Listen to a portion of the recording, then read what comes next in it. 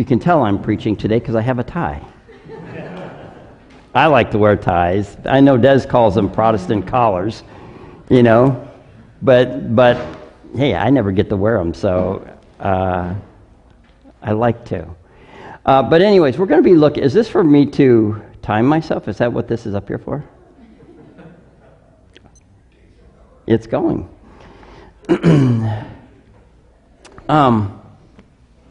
We're going to be looking at Romans chapter 5. Romans chapter 5. And what we're going to be looking at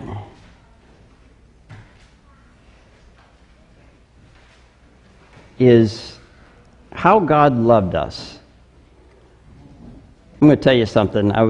Last Saturday, Tammy and I, we went to a special meat shop. All right, and we got a what was it, porterhouse? A ribeye. Okay, we got a ribeye, and this ribeye was that thick, and it was pretty big, and the thing cost $58. Yeah, I know. That's what I said too. Are you kidding me? But it was really good, right? And I want to tell you, Romans 5:8 is the ribeye of Scripture, okay? And I'll tell you, the whole time I was cooking it, I was nervous because I didn't want to overcook it and I didn't want to undercook it, right? I wanted to make it just right.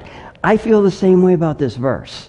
I hope that I can get this verse just right for you guys because it's such a cool and interesting and doctrine-filled verse that we need to be able to enjoy it. And I hope I don't overcook it for you, okay? But anyways, let's read Romans. We're going to start Romans 4:23 because we're going to get the context of it. And in Romans chapter 4, talks about Abraham and how he was saved by simply trusting what God said. All right? And Paul is going to make that, he's going to make that analogy with us too, that we are saved in the same way, that we are simply saved by trusting at what the Lord has said. And he starts in verse 23. Like I said, we're kind of breaking into the context. We want to get into Romans chapter 5:8. But he says, now it was not written for his sake alone that it was imputed to him. Okay, talking about Abraham. He says, but for us also, to whom it shall be imputed if. Okay, there's a condition there. If we believe on him that raised Jesus our Lord from the dead, who was raised for our offenses, who was delivered for our offenses, I'm getting ahead of myself, who was delivered for our offenses and was raised again for our justification. Okay, so I'm not going to go into that. We're going to get a little further. Therefore, being justified by faith, we have peace with God through our Lord Jesus Christ, by whom also we have access by faith into this grace wherein we stand and rejoice in hope of the glory of God. And not only so, but we glory in tribulation also, knowing that tribulation worketh patience, and patience experience, and experience hope. And hope maketh not ashamed, because the love of God is shed abroad in our hearts by the Holy Ghost, which is given unto us. And verse 6, this is where I want to emphasize. For when we were yet without strength, in due time Christ died for the ungodly. For scarcely for a righteous man will one die, yet peradventure for a good man some would even dare to die. We're going to talk a little bit about that. But God commendeth. That's a word that we don't use a lot, but it means that he sent his love. He demonstrated it. But God commendeth his love toward us, and that while we were yet sinners, Christ died for us. Much more than being now justified by his blood, we shall be saved from wrath through him. For if when we were enemies, we were reconciled to God by the death of his Son, much more being reconciled, we shall be saved by his life. That's a lot. there's a lot going on in there. And yeah, as Jeff says, hallelujah. Thank God for these verses that we can know and understand what God has done for us. You know, He has, simply talking about the love that God had for us and that He sent His Son. But it raises the question, okay, what does it mean that He loved us? Because do we think of God as is He an emotional creature and He loved us like we love, love each other or love a dog? I mean, and you find in the scriptures that God does have emotions, but the love that He's talking about here is a demonstration. It is something that He did, and that is the showing of the love that He had. And obviously, it's about Christ and what He did for us at the cross. But I always had a question. When I was a young believer, I struggled with this. Okay, I struggled with how can God take my crime, my sin, and put it on Christ, right? I mean, that doesn't make sense. If I do something wrong, aren't I the one that's supposed to pay for it, right? And in our natural world, that's the way it works. You know, if you do something wrong, you pay the penalty. But that's not what God shows us here in the scriptures. But I had that question, how? How can that be? And why? Why would He do that? You know?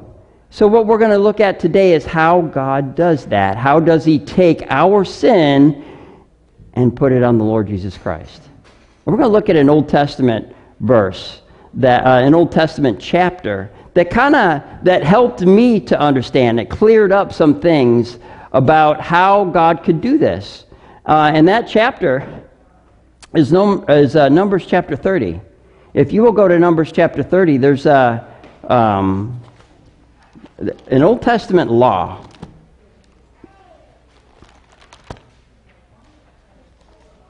And it cleared some things up for me. And it made some things understandable about what Christ has done for us. We're going to start in verse 1. So when you guys are all there, Numbers chapter 30, and we're going to start in verse 1. And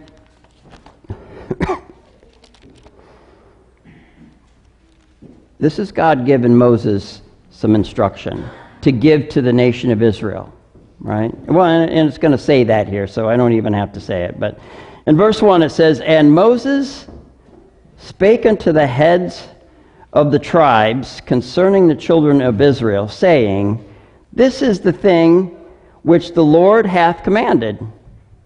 If a man vow a vow unto the Lord, and swear an oath to bind his soul with a bond, he shall not break his word. He shall do according to all that proceedeth out of his mouth." Okay? We're going to go a couple verses and we're going to look at some other things. He says, "If a woman also vow a vow unto the Lord, and bind herself by a bond, being in her father's house in her youth," okay, this is a younger woman. She's still under the charge of her father. "And her father hear her vow with her bond, wherewith she hath bound her soul, and her father shall hold his peace at her, then all her vows shall stand, and every bond wherewith she hath bound her soul shall stand." So I'm just kind of keeping it clear, all right? It says that if a guy is going to make a vow, we're going to look at a vow here in a minute, everything that he says has to stand, all right? And then if a younger girl says a vow and she's in her father's household and her father hears it and he doesn't say anything, her vows can stand. But verse 5, "But if her father disallow her in the day that he heareth, not any of her vows or her bonds wherewith she hath bound her soul shall stand, and the Lord shall forgive her because her father disallowed her." Okay, so I want to look at something here. if she makes a vow and her father hears it and doesn't say anything, it stands, right? But if her father hears it and doesn't agree with it, then her father can disallow it and it doesn't stand. Okay, so she's under the authority or the headship, we'll call it, of her father. And that's not so hard. Even this Old Testament law it can still carry, you think about today that even a youth cannot enter into a contract without the permission of their father. I think the age today is 18. And we've had some experience with that. You know, there have been some times when I had a daughter and she said, she made a deal with a phone company and they started charging me for something that I never agreed to. And when they called me, they said, hey, Julie, I gave her name up.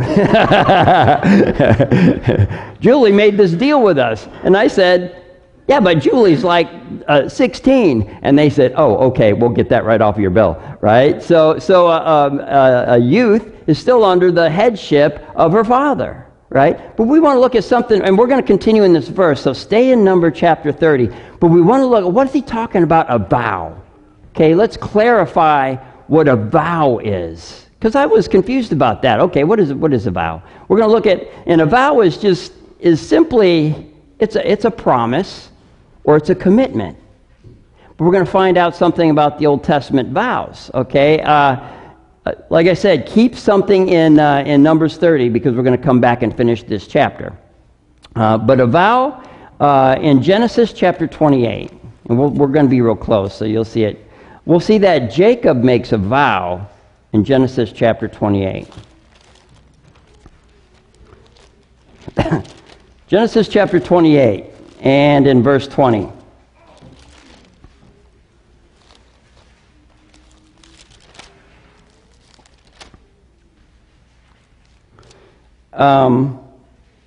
Genesis chapter 8, verse 20 says, and Jacob vowed a vow, saying, if God will be with me and will keep me in this way that I go, and will give me bread to eat and raiment to put on, so that I come again into my father's house in peace, then shall the Lord be my God, and this stone which I have set for a pillar shall be God's house, and all that thou shalt give me, I will surely give a tenth unto thee.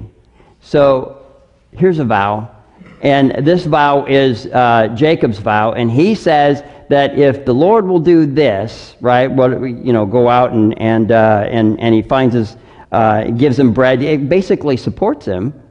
And he makes it back to his house, then Jacob will promise this, Lord, I give you a tenth of everything that I make. Right? That's what they call the tithe, right? They call it the tenth. It's the tenth. So he had to fulfill that. There was no getting around it. Once he made that that was a promise or a commitment made to God. It was a vow. So he did that. He promised the tenth. Now we're going to look at another vow. Okay, this is a vow of a woman.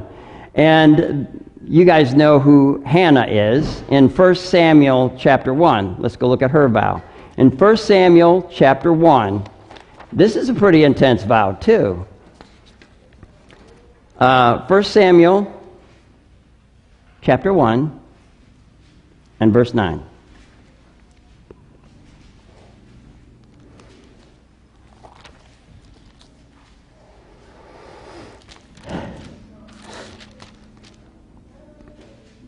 And then said, we'll go back to verse 8, and it says, and then said Elkanah, her husband, to her Hannah, why weepest thou, why eatest thou not, and why is thy heart grieved? Am I not better to thee than 10 sons? I kind of did get back further than I wanted to, but verse 9 says, so Hannah rose up after that they had eaten in Shiloh, and after they had drunk.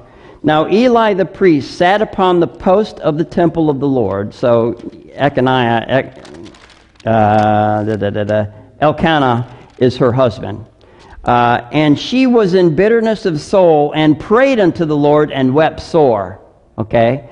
And she vowed a vow and said, O Lord of hosts, if thou wilt indeed look upon my affliction of thine handmaid, and remember me, and not forget thine handmaid, but will give unto thine handmaid a man-child, then I will give him unto the Lord all the days of his life, and there's no razor shall come upon his head. So Hannah makes a vow, and this vow is a promise to the Lord, okay? And what she says is, Lord, and Hannah was barren. She couldn't have any children, and that she was upset about that.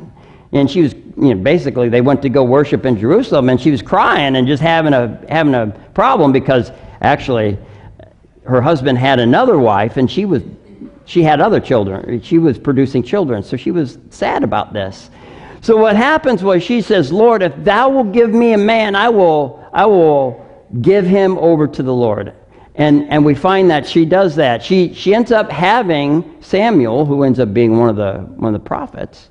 And in verse 26, she fulfills it. And she said, O my Lord, as thy soul liveth, my Lord, I am the woman that stood by thee here praying unto the Lord. And for this child I prayed, and the Lord hath given me my petition which I asked of him.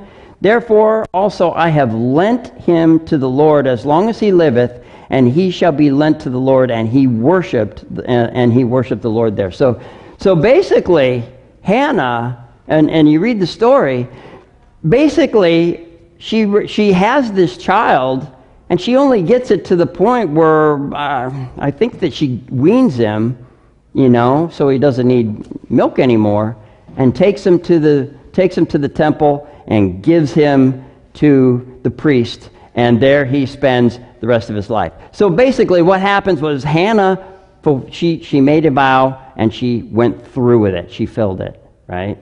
So vows were in the Old Testament, and even today are important, but vows in the Old Testament were serious. If you said something to the Lord, you kept it.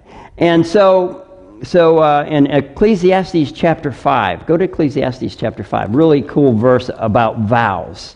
And I think it can be said even for today. Even for today, I think this bit of advice should stand. In Ecclesiastes chapter 5 and verse 4. Ecclesiastes chapter 5. And I'm going to back up to verse 2.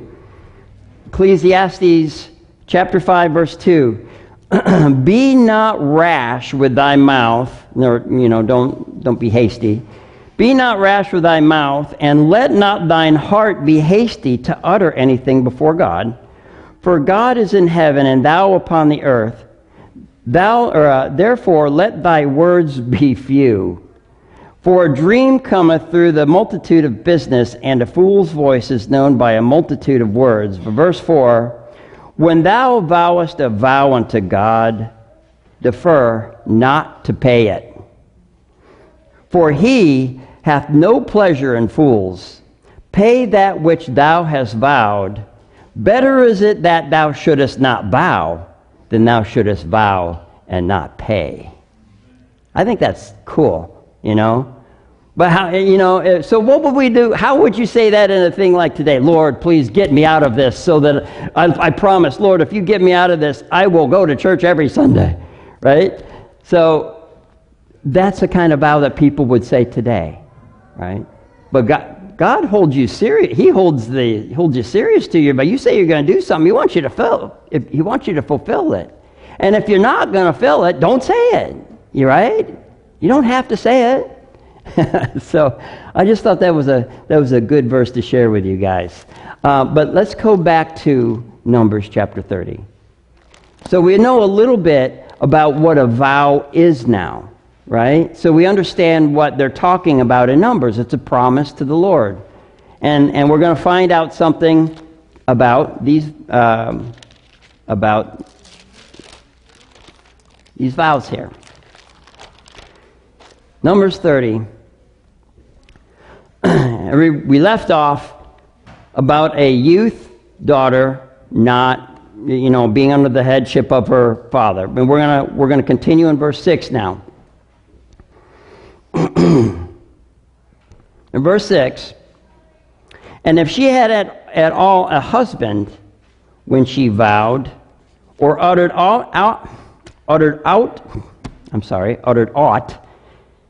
her lips, wherewith she bound her soul, and her husband heard it, and held his peace at her in the day that he heard it, then all her vows shall stand, and her bonds wherewith she bound her soul shall stand.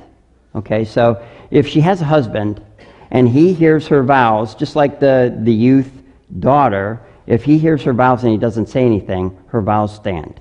Okay?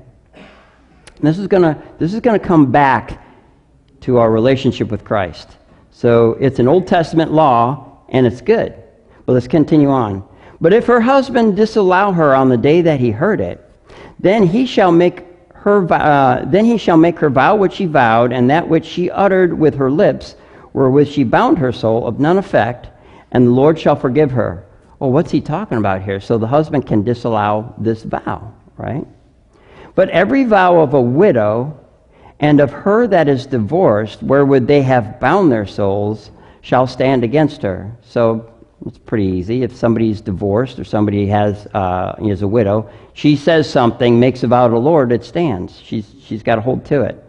But if she vows in her husband's house, or bound her soul by a bond with an oath, and her husband heard it, and held his peace at her, and disallowed her not, then all her vows shall stand, and every bond wherewith she bound her soul shall stand. But if her husband hath utterly made them void on the day he heard them, then whatsoever proceedeth out of her lips concerning her vows, or concerning the bond of her soul, shall not stand.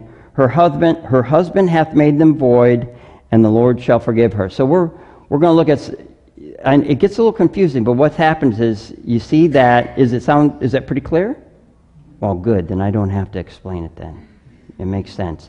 But basically, a husband, we're going to get into a little more detail here, but the husband can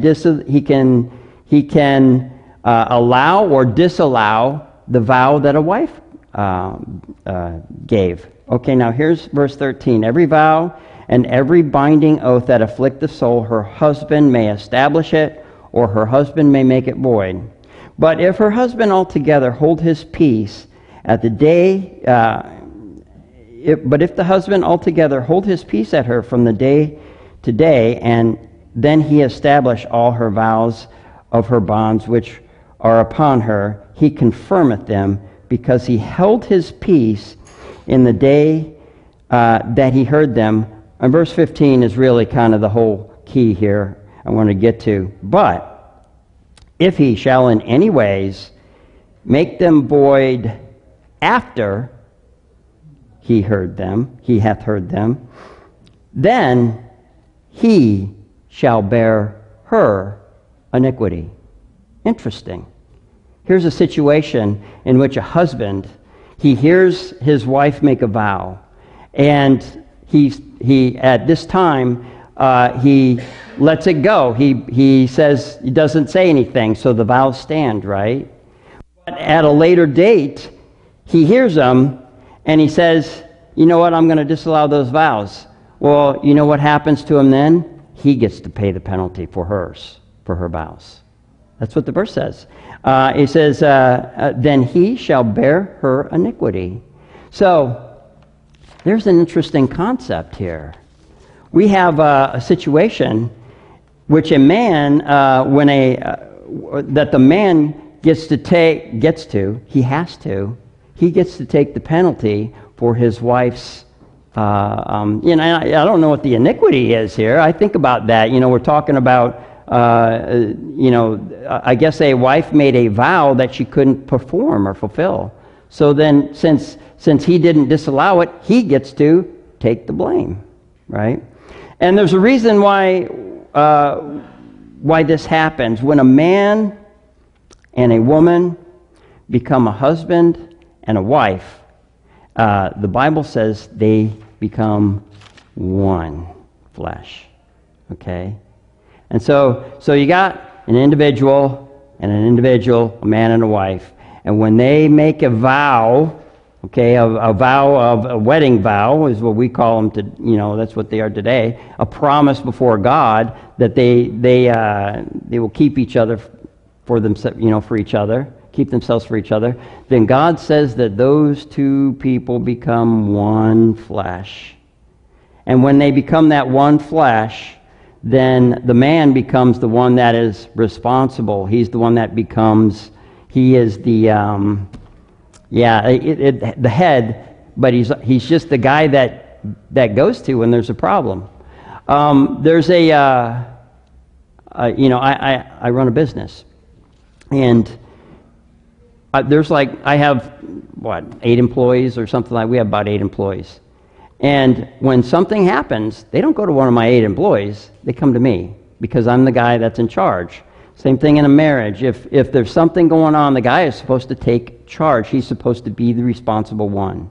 That doesn't always happen today. It doesn't work. I mean, it works it works if we follow the way the Scriptures design it for. It doesn't work when we put sin in the picture, right? Anyways, let's go to that. We're going to look at some verses that talk about the one fleshness, okay? Because this is important. Because it has to deal with our relationship with Christ and how He can take our iniquity. All right? So let's look at Genesis chapter 2. Genesis chapter 2.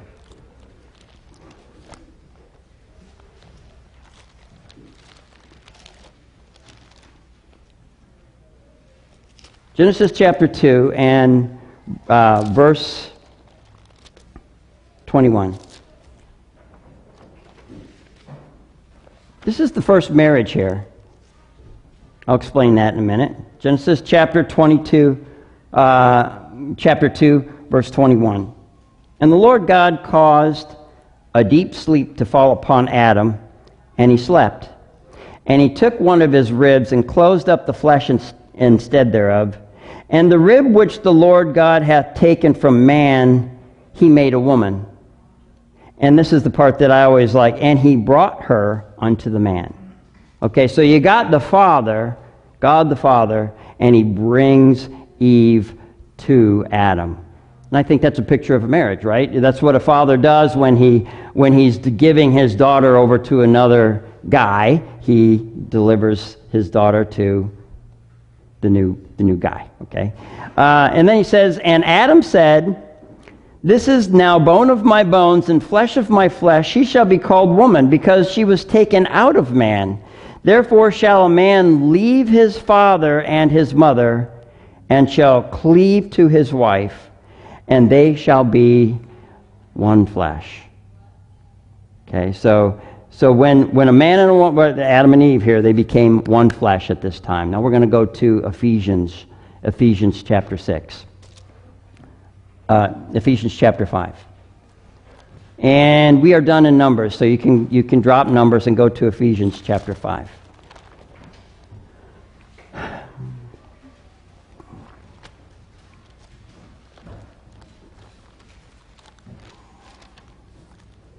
Ephesians chapter 5, verse 28.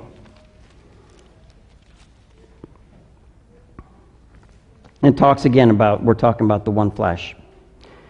So ought men to love their wives as their own bodies.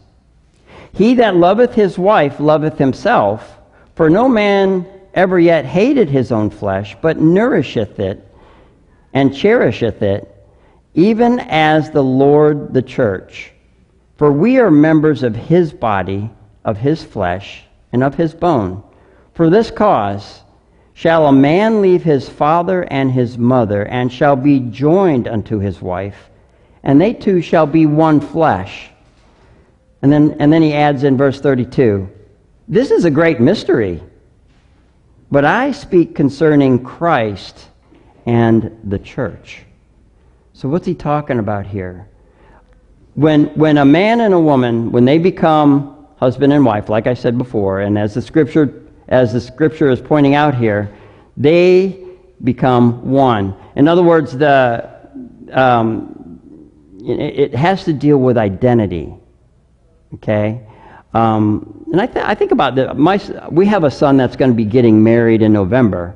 And what's going to happen there is his bride-to-be, she's going to take his name, right? So she's going to go from being, I'm not going to use the names, obviously, but she's going to be going from where her last name, and she's going to take on our son's last name, right? And so she will then be identified with him. Now, it works both ways, too, because it says a man shall leave his father and his mother and cleave to his wife. So it's like this. Those two come together and become identified with each other. And that's what Paul is saying here when he says, this is a great mystery, but I speak concerning Christ and the church. So when we choose to trust in what God has done for us, he makes us one flesh with Christ. And we become identified with Christ. Does that make sense? And he then, like as in a marriage relationship, how the man takes the headship, Christ takes the headship of us. And it makes it to where he can pay the penalty for our sin. Right? Amen. We're going to look at a couple of things, though.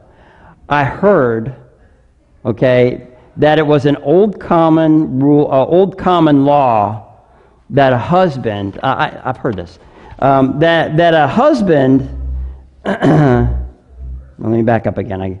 I had heard that it was an old common law rule that a husband could take a wife's penalty for a crime.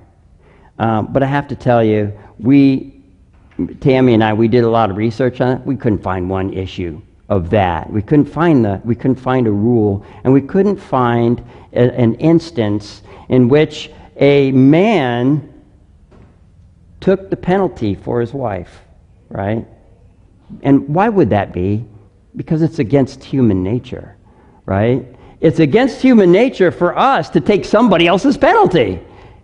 But legally, that can happen. We're going to, however, and it's funny, you could find all kinds of situations in which you could make somebody else take the blame for your crime, right?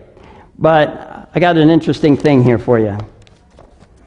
This a situation, a little bit of legal speak, okay, but it's got an interesting conclusion here at the end. Okay, this is Fury versus Fury, and it's in 1952, and it's in Virginia, okay?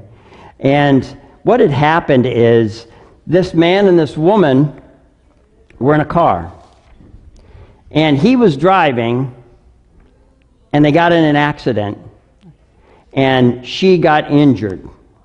So she wanted to sue him, but between the time that they got in the accident and the time the court happened, they got married. Duh.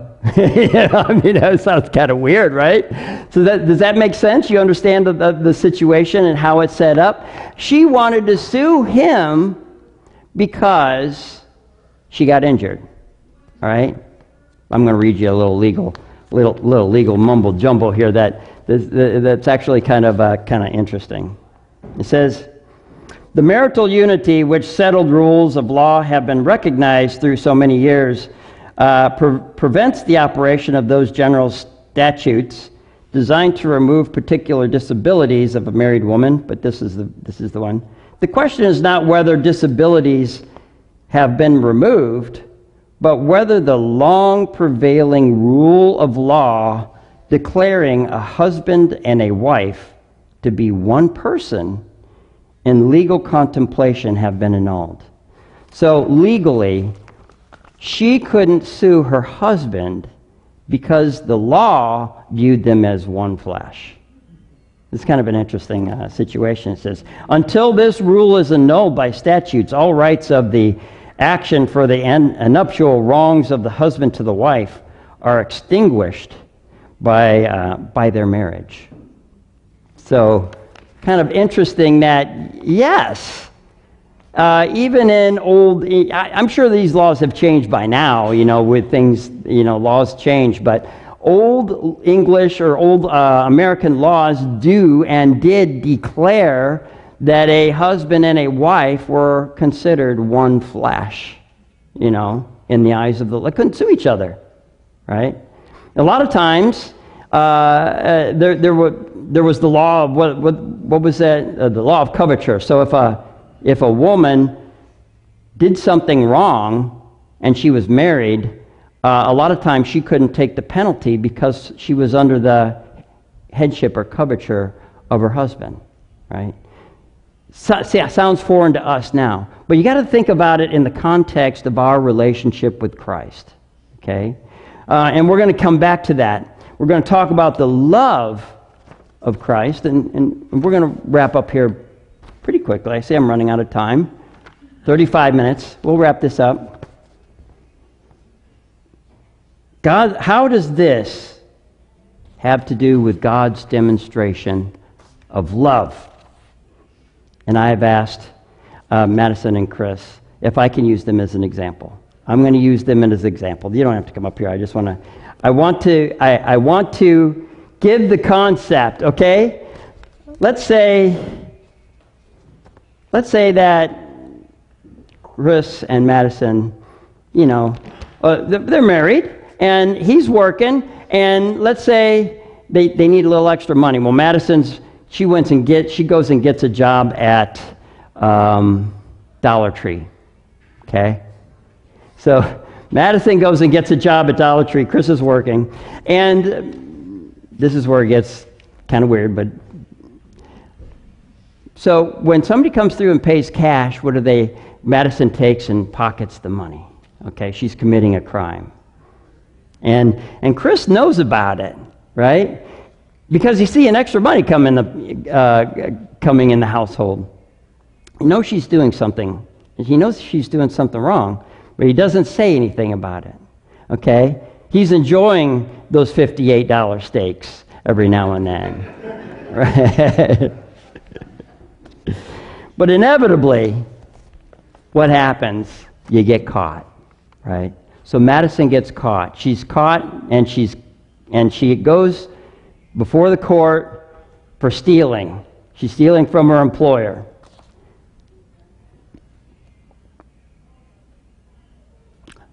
Legally, when the punishment is handed down, if this is true that the husband is considered one flesh with a wife, he could take her penalty. So instead of Madison going to jail for theft, in an act of love, Chris could say, I'll go for her, right? That's something like what Christ has done for us. We've committed a crime. We are guilty. We're guilty of sin. We're guilty of the just punishment that God has for sinners. But Christ comes in and takes our place, and he takes our sin because of the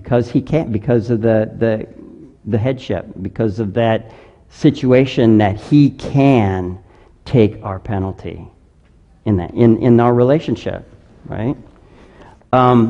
I think that it's not an equal. It's just an example. What if, and it's a little more to this point. What if Madison couldn't stand Chris, right? What if what if Madison was Chris's enemy, right? But we need to go. I'm sorry. Let's go back to Romans chapter 8. Okay, because I missed a point here. Darn it.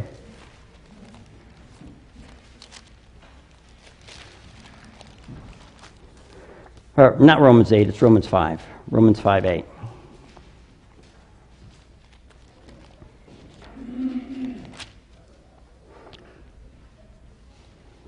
Romans chapter 5, verse 6, if you're there. For when we were yet without strength, in due time Christ died for the ungodly. For scarcely for a righteous man will one die, yet peradventure for a good man some would even dare to die. Okay, so in the example of Chris and Madison, if he agrees to take her penalty and her punishment because he loves her and she loves him, right? Peradventure for a good, for scarcely for a righteous man will one die, yet peradventure for a good man. You might take the penalty for someone that is good or somebody that you love, right? But would you take the penalty for someone that doesn't love you? That's what Christ did. Yeah. And he makes that comparison. He says, but God commendeth his love toward us in that while we were yet sinners, Christ died for us. Yeah. It takes it to the next level. It takes it, we can't even, as humans, we can't conceive the level, right? That God would take our penalty and take our sin. But that's declared, that's what the scriptures declare. He says, for when we were yet enemies, we were reconciled to God. There's a time when we were enemies to God. He still died for us and paid for us. When God the Father looked on Christ and what he accomplished at the cross, his justice was satisfied. We only got one more verse, and then we'll call it a quit. Ephesians chapter 5. Ephesians chapter 5, verse 1.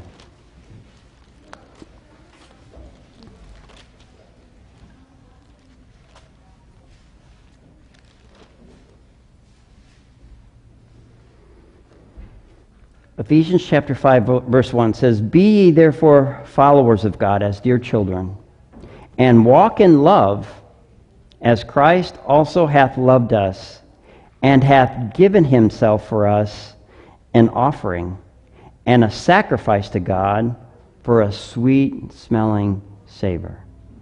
And what that means is that when God's justice was satisfied when Christ paid the penalty for sin. And when God the Father looks at us now, he doesn't see Jay and Michelle. He doesn't see Chris. Get my Chris's mixed up. Doesn't see Chris. He sees you.